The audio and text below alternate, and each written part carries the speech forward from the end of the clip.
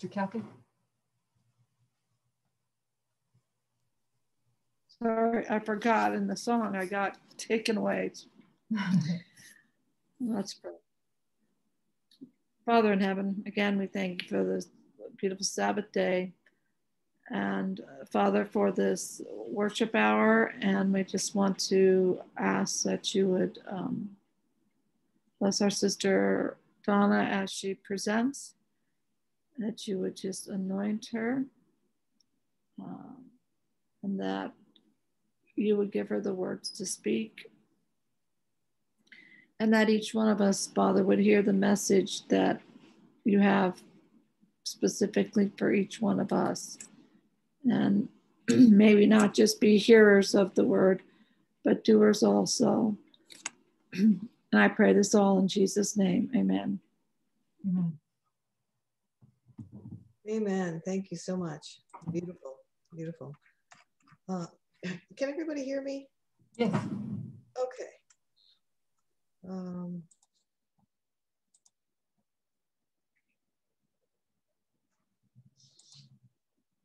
Can everybody see my screen? Yes. Okay. Hold on, I'm just looking at these little icons at the top. Is there a little icon that I can hit to see chats or no? No, I guess not. I have a hard time when I'm in the slideshow doing it. I think there's probably a way to figure it out, but it's We'll just like that. sometimes it'll pop up and sometimes it doesn't. Okay. When you open up your presentation, if you hover over the place where you can bring the menu down, where you can say mute and stuff, under the three dots, you can get to the chat.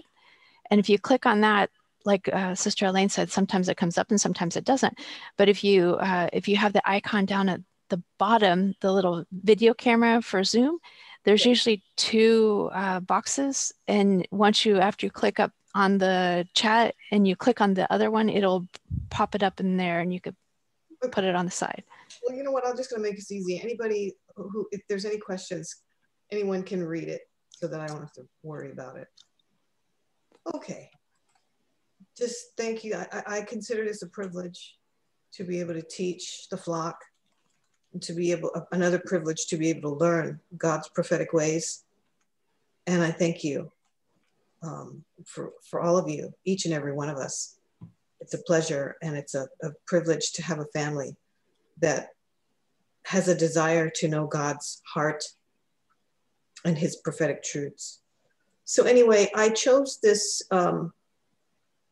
this particular series. It is a series, and I have been convicted that I need to do the whole series, and it is on parables. And Elder Parminder has it on his website as highly recommended.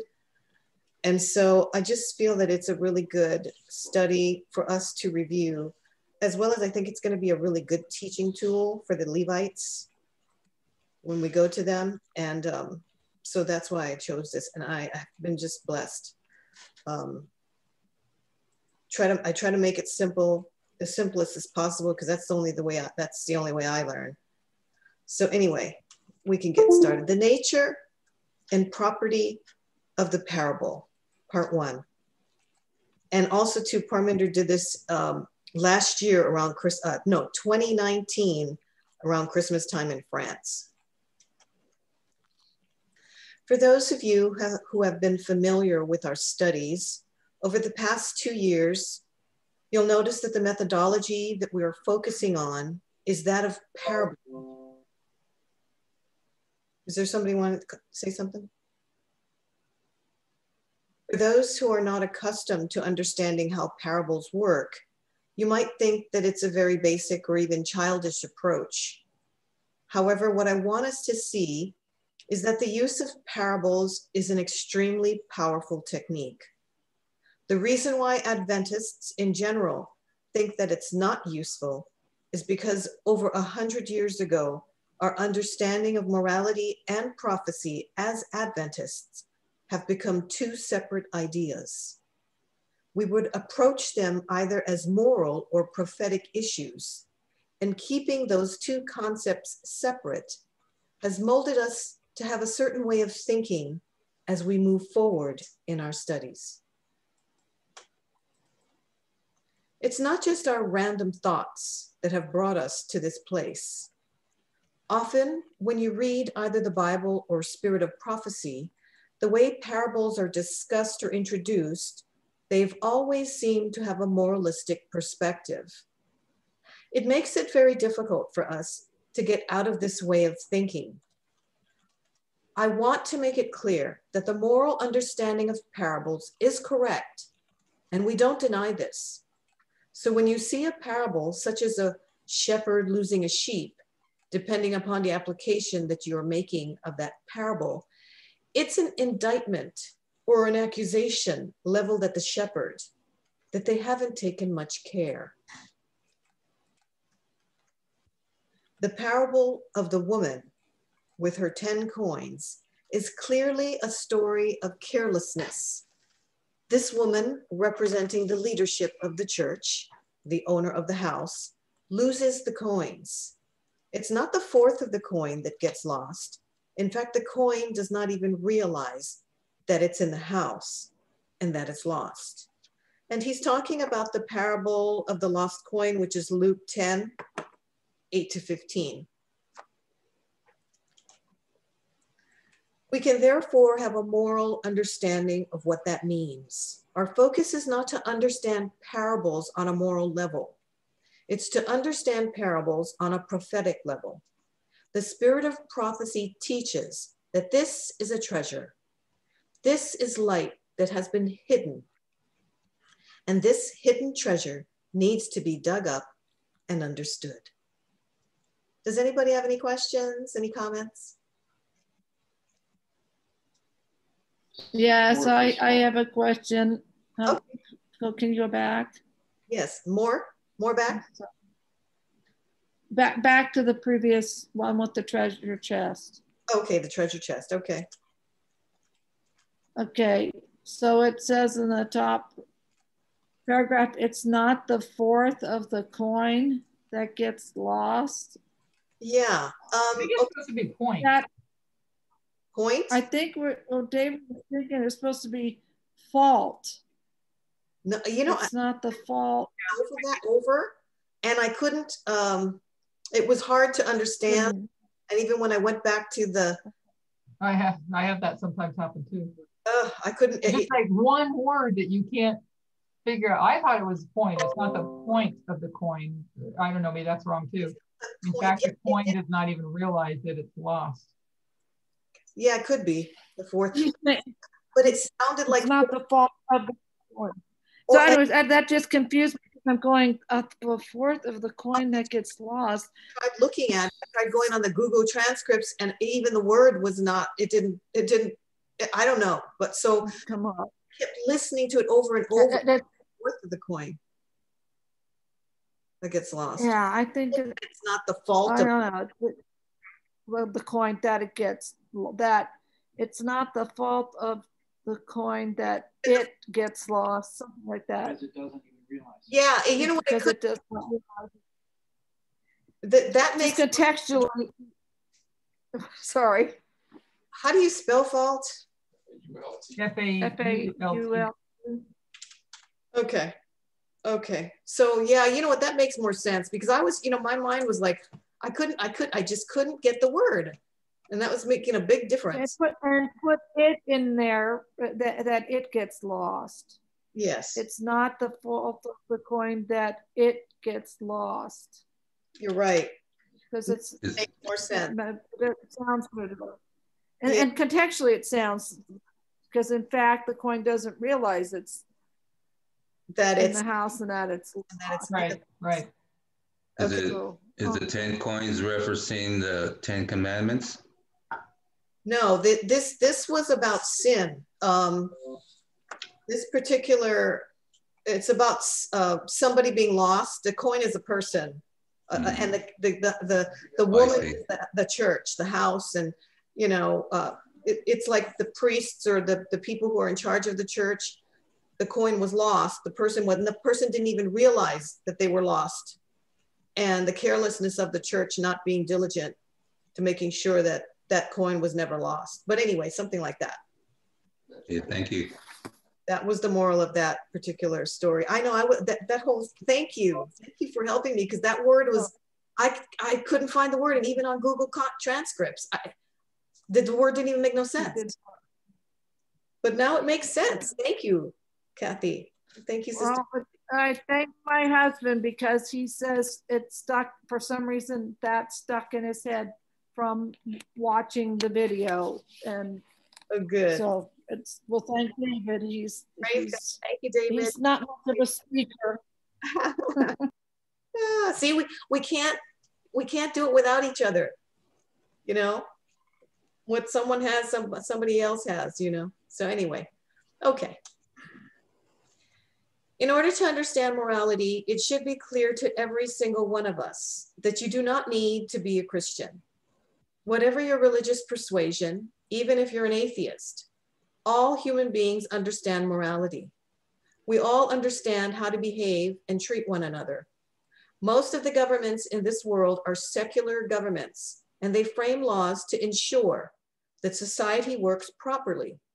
Those laws that they frame are not framed with a religious bias, yet they teach every single one of us how to treat each other correctly. The difference between a Christian and other religions is our understanding of the great controversy.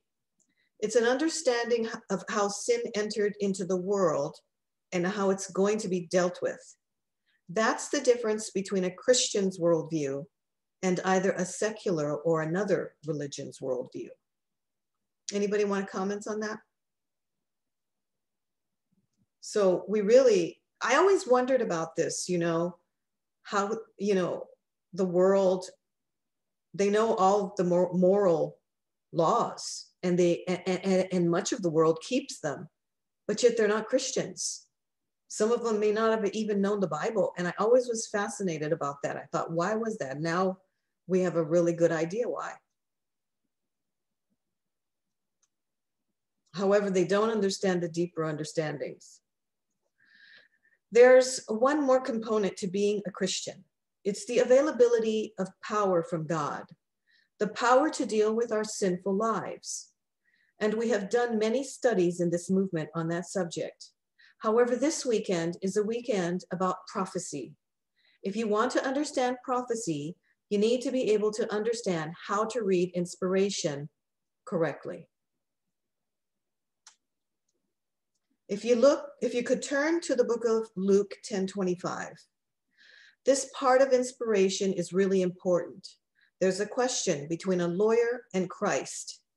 And sometimes we call these lawyers scribes. Often our understanding of what a lawyer or scribe is in the time period of Christ is very shallow or very wrong. Again, we have done presentations on this subject of who a scribe or a lawyer is. There's a lawyer that's going to ask Jesus a question. The question is, how to receive eternal life. Jesus responds in a very unusual way. He says, your relationship or your understanding with the law, how do you understand or read those words? When Jesus asks this question, he's not asking whether or not the person can read. What he's really asking is, with those few words that everyone can read, how can this lawyer understand what they mean? This issue strikes at the very heart of Christ's ministry at his first advent, and it has troubled many people before Christ's first advent and since then. So let's read Luke 10:25. And behold, a certain lawyer stood up and tempted him, saying, Master, what shall I do to inherit eternal life? It says in English that he tempted him. There's no negativity in this dialogue. This is not some kind of satanic temptation that the lawyer is having with Jesus. He's not trying to deceive or trick him. It's a genuine question. Jesus responds in verse 26. He said unto him, what is written in the law? How readest thou? This is the key question. What does the law say? And how do you read those words? This is a question that's found throughout inspiration. Besides this story, there's another famous story that we are all aware of that's got the identical dynamic. It's the story of Philip and the Ethiopian eunuch. We all know this story.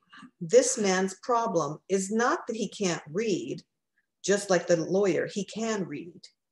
He can read all these words, but the problem is that the Ethiopian does not understand what he is reading in Isaiah. Anybody have questions?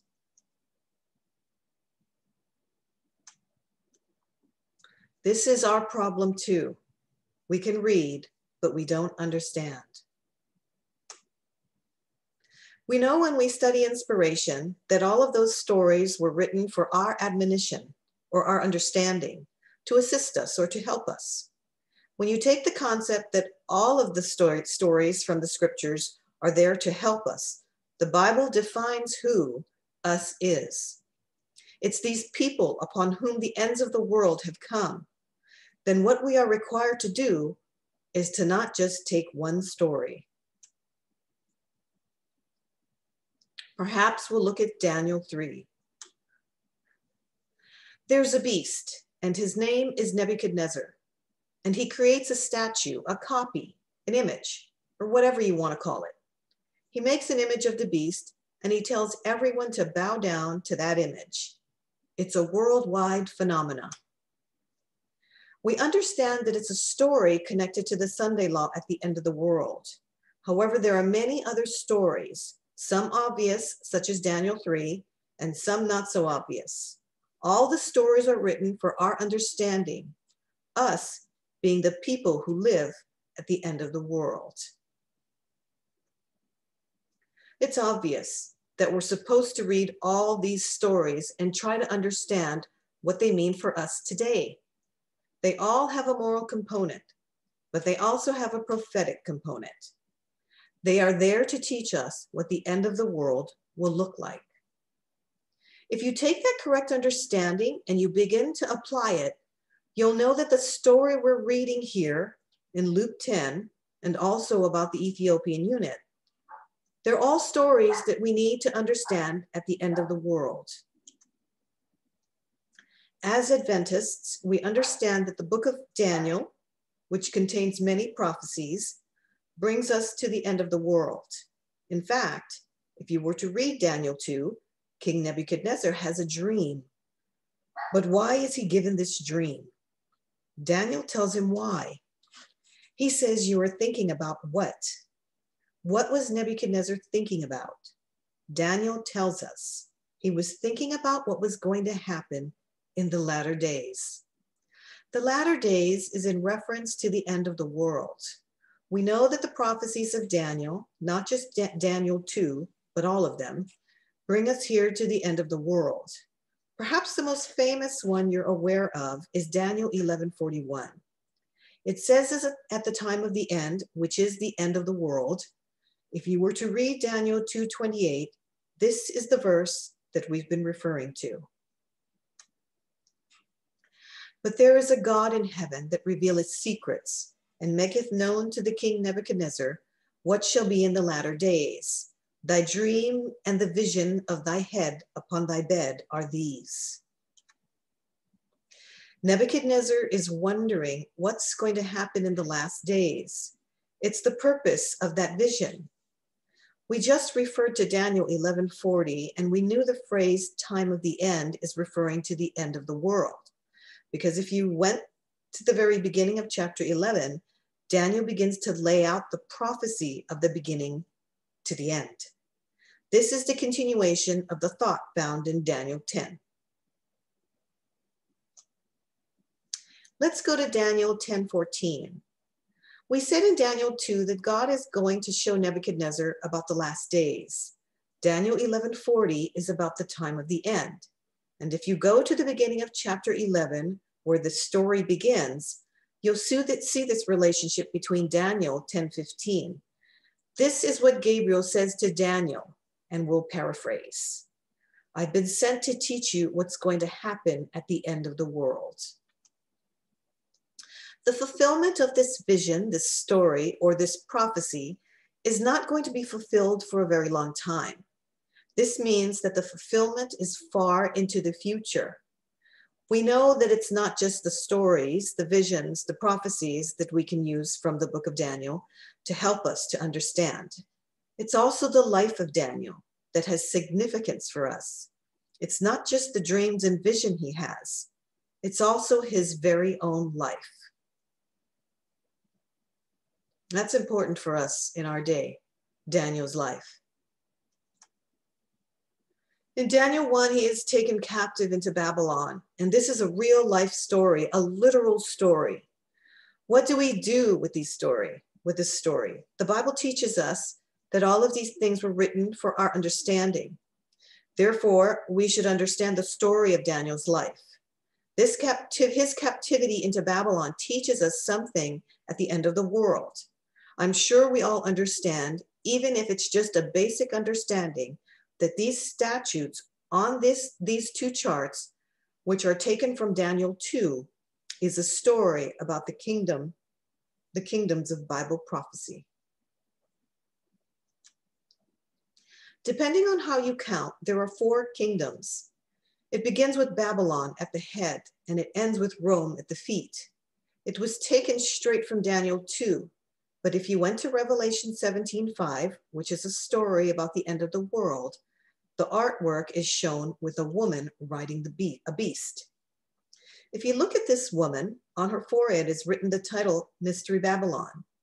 This short explanation teaches us that when you look at Daniel 2, it begins at the top of the image, or at the beginning, with literal Babylon or Nebuchadnezzar, and it ends with Rome.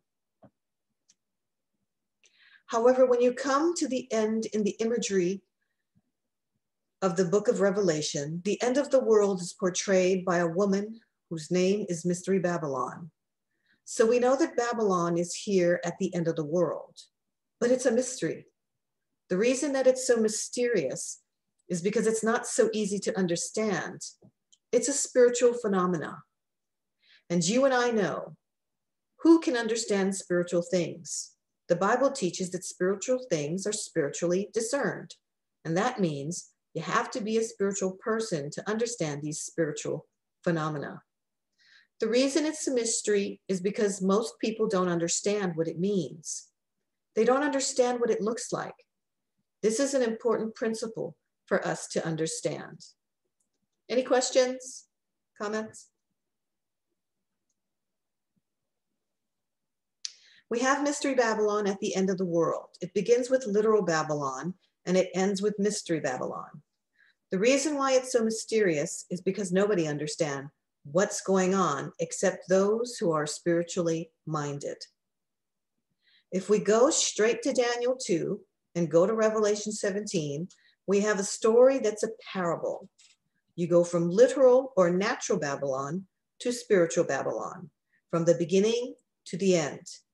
If we understand it this way, then what does the literal story of Daniel become?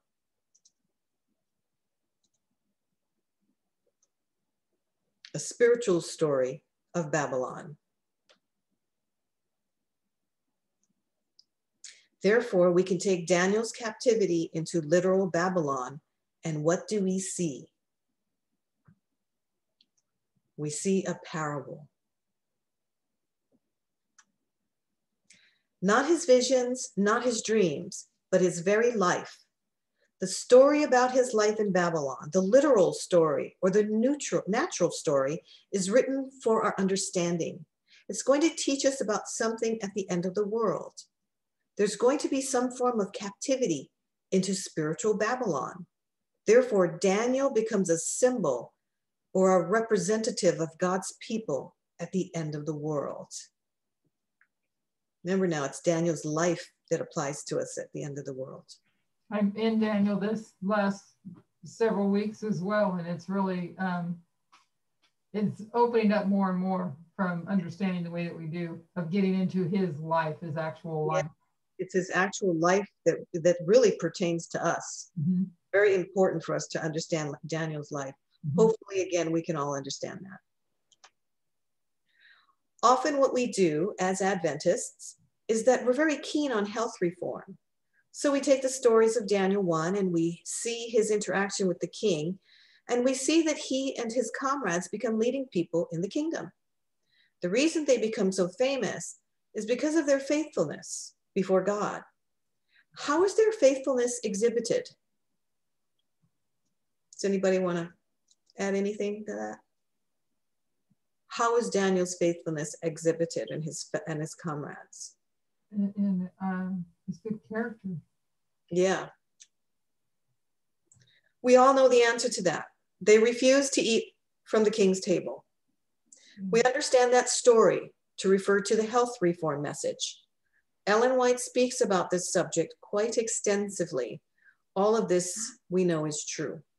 So by them, keeping that health reform message and refusing to eat from the king's table, that's what set them apart.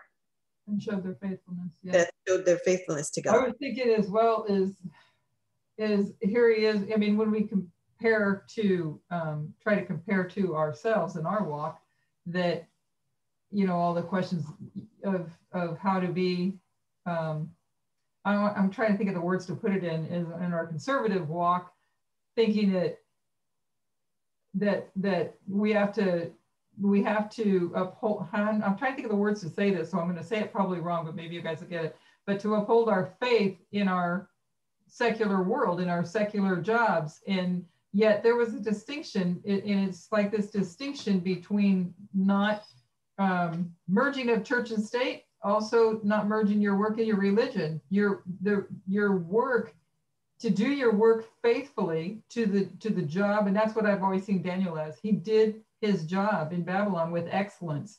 That was glorifying God. Yes, and he did it in front of the world. Right. But they saw him, and they just knew that he was favored by God. Even it wasn't because he was telling anybody that you can't eat any of this stuff and you can't drink any of this stuff and you have to do this and you have to do that. It was because he did all that he did, all he put his hand to, he put all his might into, if that's the way to say that. And he was a living testimony. Right, a living testimony. Of the world. However, I would like to ask you a question. Do you really believe that Daniel was literally 10 times more clever than everyone else, including all of his teachers? Most Adventists would say, of course, because the Bible says it. However, let me ask you a question. If you're a teacher or you've taught children, will you ask them a question to assess how clever they are? How can you make that assessment unless you already know the answer? So what he's saying is, Daniel couldn't have been the most clever and the smartest, because if he was, everybody else, whoever was assessing him, was just as clever. So I have 2 children and I set before them a test. One can answer 3 questions and the other can answer 6. Who's more clever? The one that answers 6 questions. How much more clever is this child? From 3 to 6 answered, what have we just done? We've doubled it. So what could we say about this child? He's twice as clever than the other child? How would you know that he's twice as clever? You know all the answers. You have to be at least as clever as that clever child, don't you? Otherwise, you wouldn't have known that they got all 6 answers correct. Often we don't think about these things. Nebuchadnezzar is going to test those men. How does he know that they are 10 times more clever than their teachers? How does he know that they are answering the questions correctly? What would that teach you? What does that teach us?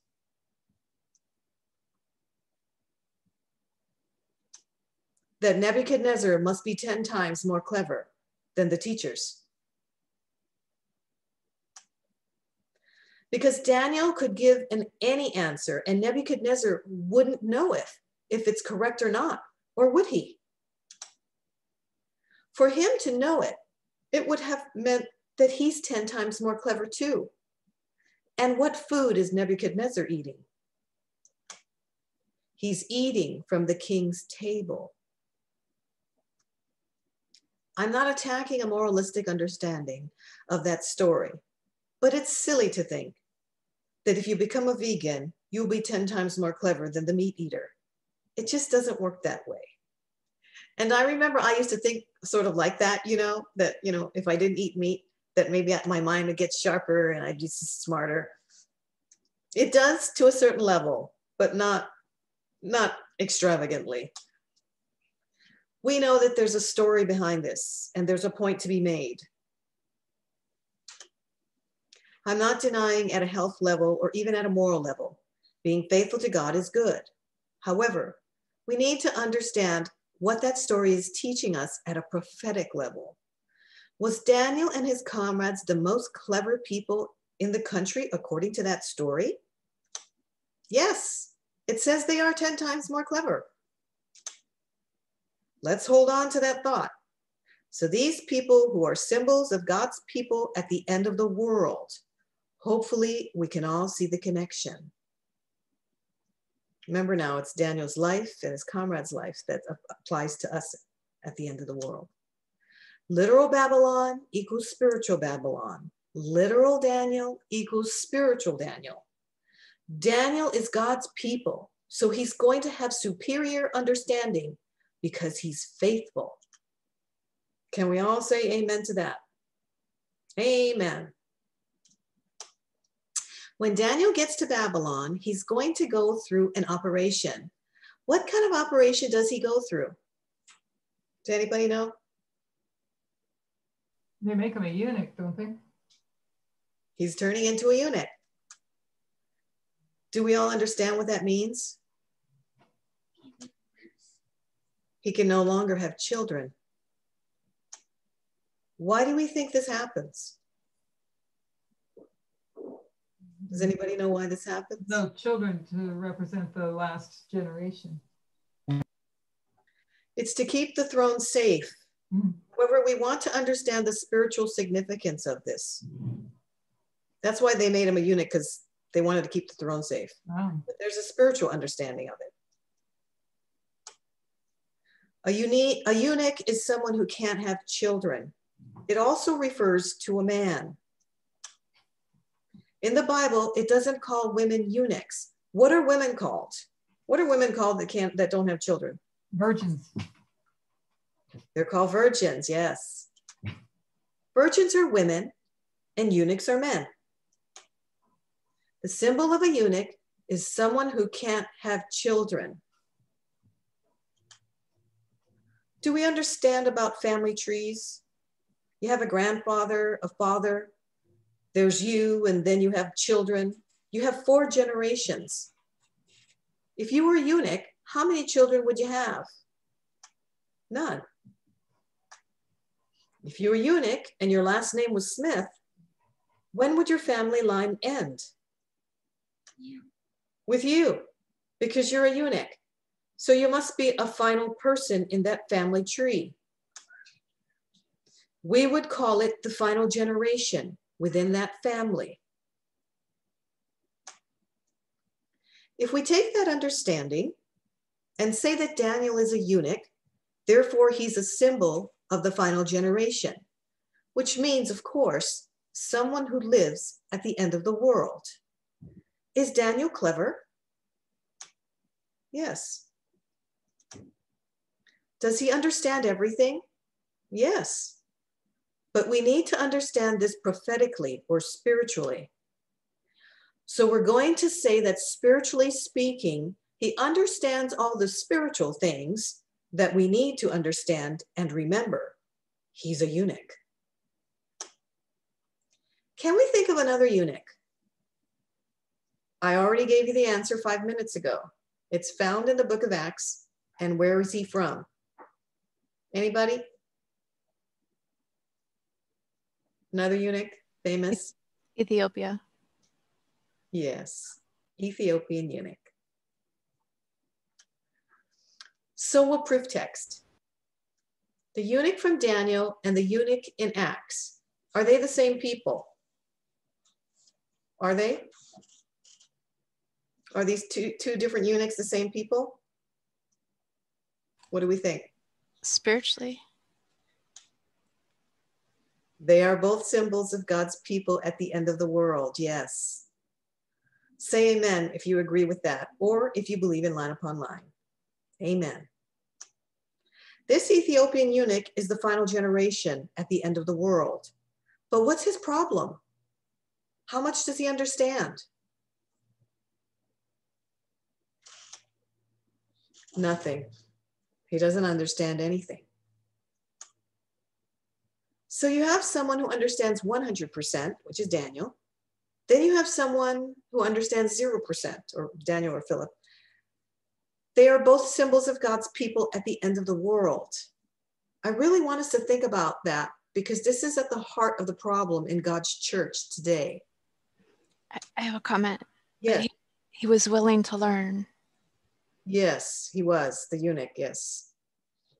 You have to, we really do need to be teachable. We really do. Because this whole thinking spiritually is different for us. It doesn't come natural for us. This is not a natural way of teaching to us. We don't think this way naturally as human beings. So we really do have to train ourselves to think spiritually. You have too many people who are not like Daniel. They are more like the Ethiopian, and they don't understand what they read. This is important because we think that all of us are like Daniel, but in reality, too many of us are like the treasurer, and we don't understand what we are reading. It's not that he doesn't understand the language. It's that this eunuch doesn't understand what he's reading. That's what our problem is today. And this was the problem with the lawyer in Luke 10. Therefore, Christ tells him a story. The story that he tells was a real life event. It really did happen. And we know what that story is about. Someone is traveling from Jerusalem. He's on a mission and he gets attacked. Who attacks him? Some robbers attack him. We can understand this morally as Jesus gives that perspective, as well as Ellen White. They both give this moral perspective. We can understand it that way, but we can also understand it on a prophetic level, which is what we are supposed to do. But too many of us don't do that.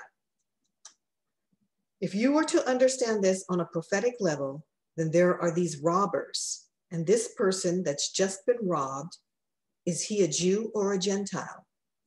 He's Jewish, so he's God's people. We're in Luke 10, and God's people have been robbed. If you go to Daniel 11, who is this story about? In Luke 10, there are two people or two groups. There are God's people and the robbers. That's one story. Now we'll proof text and look at another story. What are we looking for in Daniel 11? People and robbers. Which verse? Verse 14. And in those times there shall many stand up against the king of the south. Also the robbers of thy people shall exalt themselves to establish the vision, but they shall fall.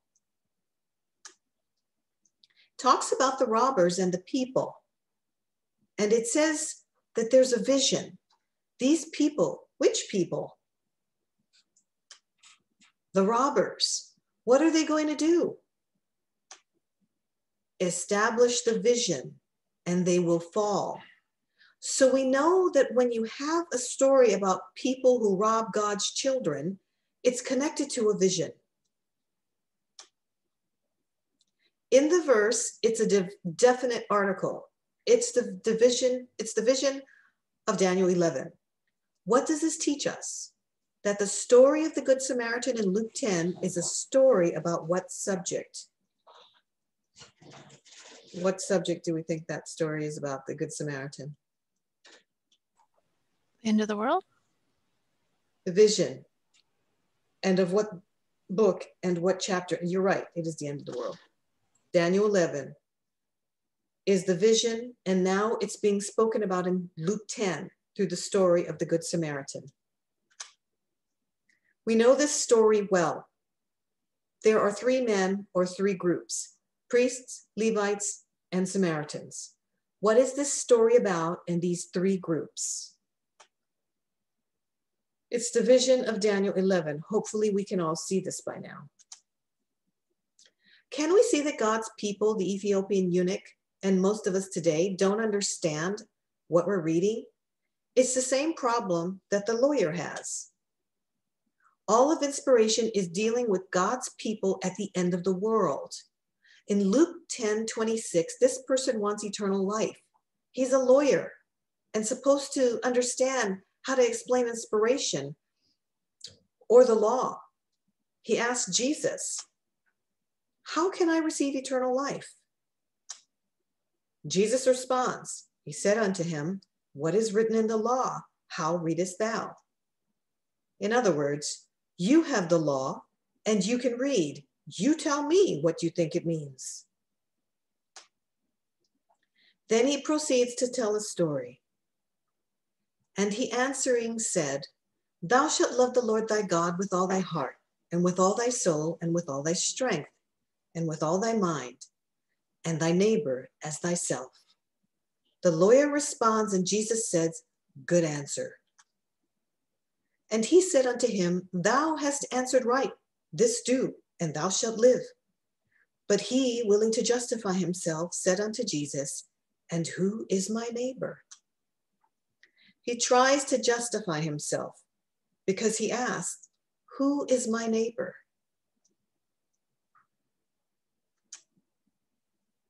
We all get the story. We can all understand it morally. However, we are not going to address it morally. What we want to see is that it's an issue about how you read inspiration, and depending on how you read, determines whether or not you will receive eternal life. Now, this is really important, how you read, because it's eternal. Even if you don't understand it in detail, you know that a lawyer is an expert in the law, and he doesn't even know how to read. Just think about that, because we all think that we understand how to read, yet we are being shown in this story that we don't understand how to read. What's the issue in the literal story? What is the lawyer saying? What is the lawyer really saying when he says, "Who is my neighbor?" He asks a question, but he, willing to justify himself, said unto Jesus, "And who is my neighbor?" What did he mean by this? What he's really saying is that he doesn't understand the relationship between God's people and the world. He seems to think that he is superior to the world, that the world can never really teach him anything. Has that arrogance. This becomes a significant issue when you take the stories and add them together, because what we want to do is go back to the story of Daniel, not his vision, but his life.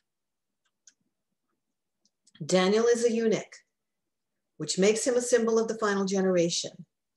He's not 10 times more clever than his professors, because the person that's assessing him is who? It's Nebuchadnezzar. Is Nebuchadnezzar 10 times more clever than the professors? No. We need to understand the symbolic meaning of this. We are not doing a study on eating, if you eat from the world or eat from God's table, because we should already know, according to John 6, who is the true bread. We're thinking spiritually now. Who's the true bread? Jesus. It's Jesus. We should all know that. Jesus is the true bread. So the story of Daniel, when he refuses to eat from the world's table and only eats from God's table, it's a spiritual story. You are free to make a childlike or simplistic literal application if you prefer, or you can even make a health application. But this story was supposed to be understood with a spiritual significance. Here's a eunuch that understands spiritual things. There's another eunuch who, like the lawyer, understands nothing about what he's reading. There are many things that we can glean from these stories, but what I want us to see is that one of the things that's challenging us today as God's people or Adventists is that we don't understand Luke 10:29. What don't we understand? What did the lawyer not understand? Who is our neighbor? Who is our neighbor? We don't understand our relationship to the world. You would think that we should understand that. Daniel understood it because he knows what table to eat from. The Ethiopian eunuch doesn't understand, and this lawyer certainly doesn't understand. So Jesus tells him a story. It's about three people, two from the church and one from the world. He's going to teach you, if you're a lawyer, who is your neighbor, your true neighbor. Is it the person from the church or the person from the world? The biblical story is clear. Remember, we're not dealing with this morally. We're dealing with this prophetically. It's the world that helps and assists the injured person and the robbers. Which verse did we go to? Daniel 11:14, the robbers of their people. It's dealing with the vision. So when we talk about the priests, the Levites, and the Samaritans, what subject matter is this? It's the vision of Daniel 11. It's a story about repeats and enlarge upon itself as you go from Medo-Persia, Greece, pagan Rome, and then papal Rome. How many is that? 4. There are 4 repeating stories, and each one tells you about the end of the world, culminating in verses 40 to 45, which is the last 6 verses. As it says in verse 14, the establishment or fulfillment of this vision is based upon the relationship of the robbers and the people. You also know that Luke 10, the story of the Good Samaritan, is the story of the establishment of Daniel 11. This is a relatively easy way to see how significant it is to understand parables on a prophetic level. Now I'd like to put that thought to one side. I would like to introduce to you another idea. The New Testament can be divided into a number of different ways. I would like to suggest that it can be divided into 2 parts. If you went from Matthew to John, those 4 books, you will see that they are the story of God's church, from the birth of Christ to his death, and then from his death to the commission to go to the world, to all the world, and give the gospel. Let's go to Matthew 28. It says, go to all the world to teach, preach, and baptize. That's the first major division of the New Testament. Then you go to the second, let's go to Colossians 1:23.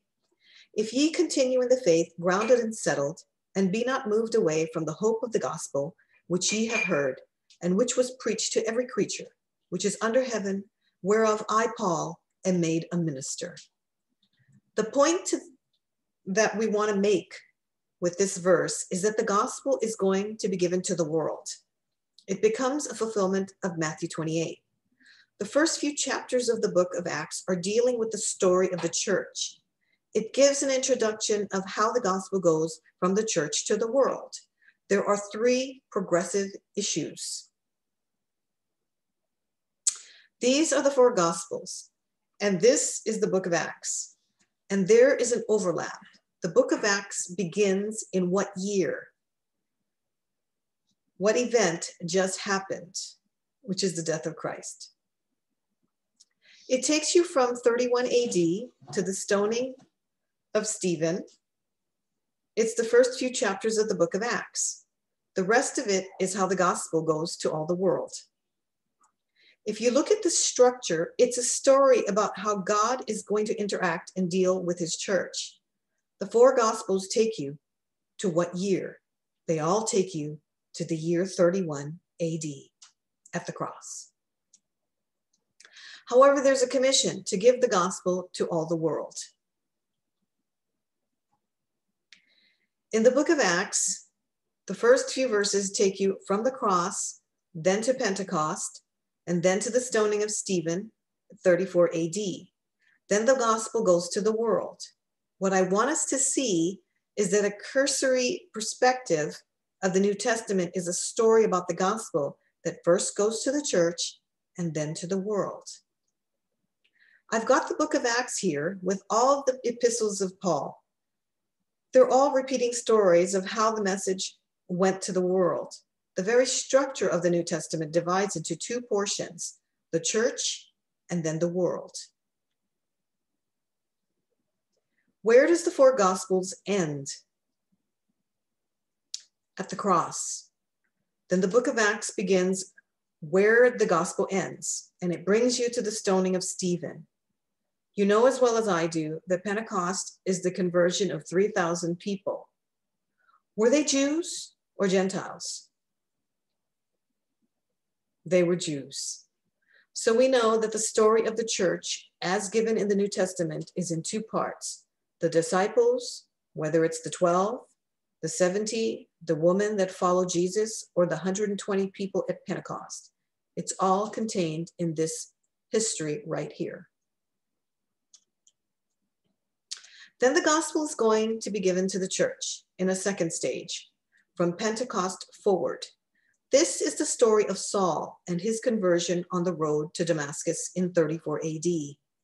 Then he's given a commission to give the gospel to the world. We can see that the very structure of the New Testament is in three parts, two in the church and one in the world. This is the repeating story. It's the same story in Luke 10. In Luke 10, it's called priests, Levites, and Samaritans. These three groups. We already saw in Luke 10, what subject is it? It's Daniel 11:14, which is the vision. As I've just shown, the four gospels themselves end in what year? What year? Four gospels? 31 AD. Yeah. That's right. This is the story of the church, part one. And if you overlay Luke 10, it becomes a story of what group of people? What people is this story about? The disciples. The church. The priests. Yeah. The perspective of the four gospels that we want to understand prophetically is not that priests should be good people. All of these four books are a prophetic explanation of how you and I should relate to God on a prophetic level. You know that the disciples had a big problem with Christ. What was that problem? Anybody know that problem that they had with him? They wanted him to become king on earth. Right. They did not understand what he was teaching them. They had a wrong or false because of their training in the church. This is a story about you. You don't understand your relationship to God. This has nothing to do with whether you're good or bad. This is about your role, whether it's in the first advent, your role of giving the gospel to humanity, or whether it's at the second advent. It's the same issue. Your role is giving the gospel to humanity. But the problem is that we think we know what we're doing. However, inspiration teaches us that we don't know what we're doing. The priests are the worst people out of these three groups. If you go back to the story, just on a moral level, they are the worst. Therefore, we should understand it on a prophetic level because they fulfill the same role. We don't understand who we are and what we're supposed to do because we have a problem. We can read, but we don't understand. Let us pray. Heavenly Father, we give you praise. Lord, as we begin to see ourselves in inspiration, may each of us take these thoughts and ideas personally. This time together today with you, may we spend this time contemplating on these issues. We ask that you would change us, that you would mold us into the image of your Son. This is our prayer in Jesus' name. Amen. Amen. That's it. Does anybody have any questions about this? Is, you know, it's constantly, we're learning these parables and we have to put ourselves in there. We have to constantly remember that these parables are us, and we're having to put ourselves in there instead of going back to the historic or the moralistic understanding of it. So does anybody have any questions or any comments they might want to make? Was this helpful? Yes, so very helpful. Thank you. It was so good to hear it again. How was this helpful to anybody? If anyone can explain that.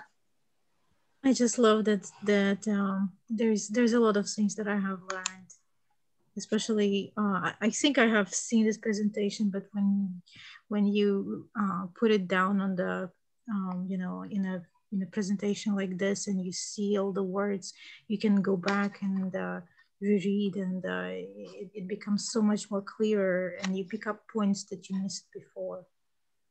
Thank you. This is beautiful. Yes, amen. All I know is for me is that I kept realizing and looking at, you know, priests, that's us, you know, and all these problems that these people had in these stories, we have those same problems. And it's just, it's an amazing way to look at it. We're having to look at it. We really do have to put ourselves in there. And it's this story and this message, this parable, it's for us right now, specifically for us. This parable was created for us. Our time has come, and we need to be ready.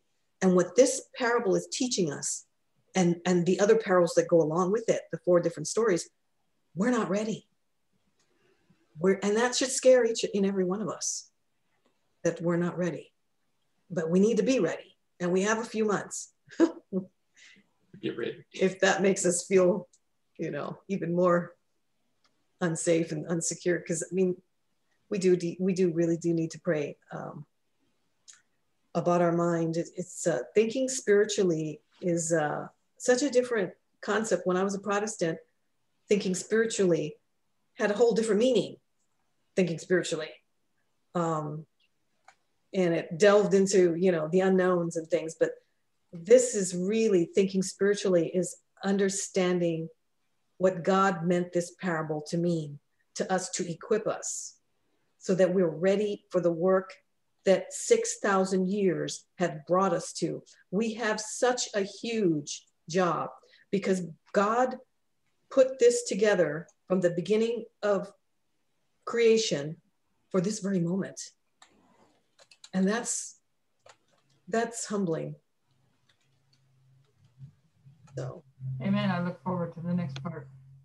Amen. Okay, let me just pray. Just a short comment.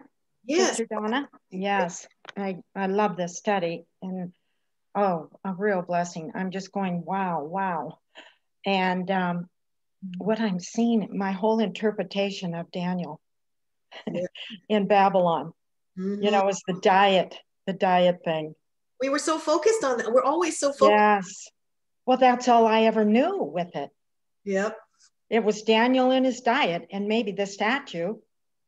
Yeah. That was giving us some education on, you know, what was coming from the different nations. But nothing like what God wants to teach us now. And nothing, we never really focused on his very life, his walk. Yes, exactly. You know? Yeah. Well, other than the fact he was smarter than the king. Yes. Because he, you know, they came up with this test on the food. Mm-hmm. And he appeared to be, and the worthies, his friends, had a much better diet and because they were smarter, they were wiser, because they ate the diet that God gave them. Yes. So, but the story isn't about that at all. No. The real story that God wants to teach us is to be prepared for the end of the world and going to the Levites. Yep. Oh, I need to know so much more. Yes. To really understand, you know, God's thinking here. And, you know, like how we were talking about earlier about the diet thing and how, you know, sometimes we can just get a little bit caught up with it and it becomes all consuming. And it was never meant to be that way, because that was not really the parable was not that purpose of, you know, just become all consuming. And then you end up like, you know, John Harvey Kellogg. And exactly. He went totally off rails, and he was totally into this utopian kind of, you know, world with people, human beings could be completely healthy and have no disease. And I mean, you see how that can just go totally out of control. You know? Yeah, completely away from the whole center of where God wanted it to go. Yep. And they're still stuck on all that. Yep. So yeah, this was beautiful. The way your slide showed too was very good. Oh, good. So simple. A child can understand that. You know, that's what I like, you know, because I'm a child and I want it simple, where if I show it to somebody that just doesn't know anything, that it needs to be simple. That a child, yes, exactly, like, wow, this is cool, you know, because that's how I think. That's the only way I think. Yes, well, we're all children. Mm-hmm. In our understanding, especially. I mean, we're open to learn. Of course we are. But, you know, why do we make it so complicated? Yes. Instead of this simple truth of what God is showing us. Yeah. And then for me, when it gets too complicated, I get lost. It just, I can't, you know, I used to be able to juggle and I used to be able to do like 10 things at one time. I can't do that anymore. I got to really focus on what I'm doing. Yes, amen. I think that's part of, you know, the transformation and all that, you know. Yes, amen, amen. Half the time you're doing things, you don't even know how you got there, what happened, or what, you know, you can't even remember to trace your footsteps or how you even got there. Yeah. And then you get to one place and you go, God, I don't even remember getting here. Is that not the scariest thing? Okay. No, that's true. It is lunchtime, so let me close in prayer. Heavenly Father, thank you. Does anybody else have any more questions or comments? Okay. Heavenly Father, thank you so much. This is such a blessing. I just give you all the glory, all the praise, Lord. I consider this a privilege, Lord. I consider this a privilege to be here at this time in history. And it's such a humbling thought that we have this great opportunity, this great commission at the end of the world. This is what the angels are watching closely. And I must say, in many ways, we're not ready. We don't understand. Help us, Lord, to understand. We can't do it without you. I know we're coming into a harvest, and sometimes we get ourselves all caught up thinking it's going to be, we have to do all these things, and we have to remember that the Levites are being harvested and that there are people who see. Help us to use simple tactics, simplicity, like we're talking to children. Help us never to think that we know everything, that we're so arrogant to think that we are God's chosen people. Because at any moment we cannot be. And we have to know that. Help us to always have the picture of Christ in our hearts. For he really was and is God in the flesh. He didn't have to come here like he did. He didn't have to humble himself the way he did. He is such an example to us. Let us never think this wisdom and this knowledge that we are given, this precious gift, let us never let it get to our heads and think that we are better than anyone, because we're not. Thank you so much, Lord. Thank you for the parable, for Daniel and the Good Samaritan. Thank you for Elder Parminder, for his such superior way of teaching. It reminds me of Christ. He truly does teach like Christ does. Thank you so much, Lord. And I pray as we go to lunch that we would contemplate on these thoughts and these lessons and think of these parables prophetically and spiritually, Lord. Help us to be more spiritually minded. Help us when we read these stories that we've read all our lives, never ever seeing the treasure, never ever unlocking the truth. Help us to see it renewed now that you give us a little bit of truth, and now that you're guiding us with your very gentle, kind hand. Thank you, Lord, and I pray these things. Bless the food and bless those who have prepared the food as we eat and contemplate on these precious truths. In Jesus' precious name, amen. Amen, Sister Donna. Thank you.